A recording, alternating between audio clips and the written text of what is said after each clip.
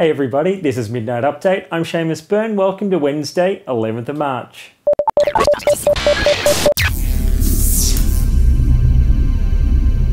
Today, Big Pond announced their plans to roll out 100 megabit cable broadband across their network. Starting with Melbourne, availability is expected near the end of the year.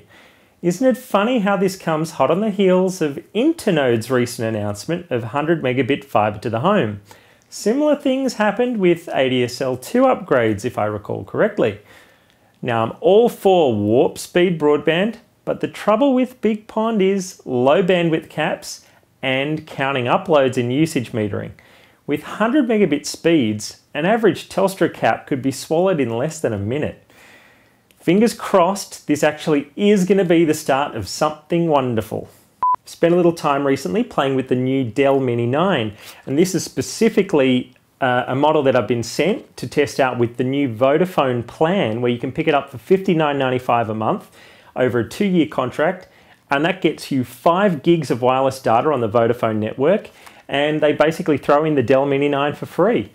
Now, this device is actually a real bargain. If you're the kind of person who is hitting the train every day on a long commute, or in particular, if you're a student, particularly at uni, where you just want to be able to research anywhere, anytime, you might want, some people are going to want a heavier laptop for heavier duty work. But if you're just writing essays and doing research, then I think something like this is just perfect for the quick slip in your bag, get it out mid-lecture. You're never going to have trouble fitting this on a lecture theatre desk. I think it's a really great device and a really nice piece of hardware. It's actually quite light, it's quite slim. I mean, it's not the lightest of the netbooks, I don't think, but it's a really nice piece of engineering from Dell. The keyboard's not too bad. I've got big hands and it's not too bad. I think if I had to use it every day, I'd probably get annoyed. But it's comfortable enough for just doing it a little bit here and there. The audio is actually not too bad out of it either. And yeah, in general, I rate the hardware quite highly. The biggest problem with this, and I think most people would admit it, is that Windows XP just isn't really the best system for this job. I mean, Vista certainly isn't going to be good either. But hopefully when Windows 7 hits, these kinds of devices are going to run a lot smoother and a lot more efficiently. I think, when these netbooks first came out, I think the Linux options that were available on the ePC was great, and I just feel like a more purpose-built system would be really perfect. If you take some power tools to this and really tweak the hell out of the back end, remove a lot of the crap that's going on, you can see there's like 1,001 things here in the taskbar. Yeah, I think if you remove a lot of the crud, this thing might run even better than it does. Yeah, right now it's ideal for research, writing, that kind of thing. Surfing the web, obviously. So yeah, I think in general, a great deal.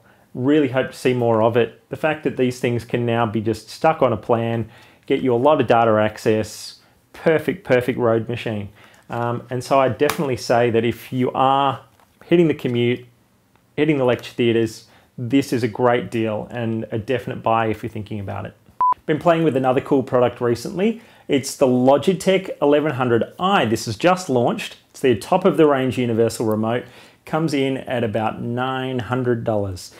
Now, it is a beautiful device. Let's not mistake that. As a piece of hardware, it's a lot smaller than I first thought. I'd seen their previous 1000 model only in pictures, and likewise this 1100, I'd seen the photos, but it's only once I saw it in hand that I realized it's actually quite small, trim, slim, elegant.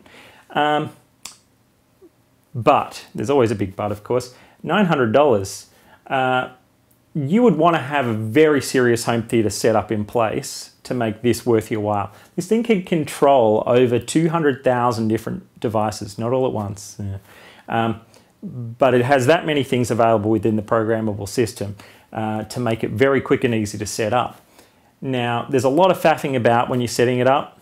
It's all set up through a desktop client, and it does make it easy. It holds your hand a lot of the way, even if you're having trouble with some devices.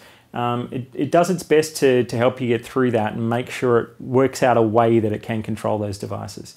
But that said, it ultimately comes back down to how many things you actually need it to do. If you have a home theatre setup where you're like controlling lights and curtains and umpteen other things and maybe multiple room things going on and all that, then maybe you're the kind of person who wants a $900 universal remote that looks beautiful when a friend comes over and you say, hey, yeah, let's just put on a movie. That's cool. But if you're the kind of person who, like 99.9% of people, just wants something to get rid of the clutter of remotes and make a few functions easier to just sit down and get down to business and enjoy what you're trying to do, then I'd skip this and I'd be going for either the Harmony One, which is still a few $100s, or even the Harmony 510 or 550, which are both more around that sort of $200 range. I think it'd be well worth it for a lot of people to spend that kind of money on getting a universal remote, because it really does make life a lot easier. But I'm going to say I've enjoyed playing with this. It does a nice job of controlling what I need, but at $900 I won't be buying it anytime soon. I just had the Eyeborg Project pointed out to me, and it has to be one of the most incredible prosthetic hacks you're ever going to see. A filmmaker who has lost an eye wanted to get a camera embedded in the prosthetic. Awesomeness follows. There's a great video of his recent 2-week trial up on the site, plus the team is blogging all the latest developments. Check it all out at www.eyeborgproject.com. And that's all for tonight's update. Thanks for stopping by. Join us weeknights around midnight Sydney time for Daily Geek News, and for more coverage, visit midnightupdate.com.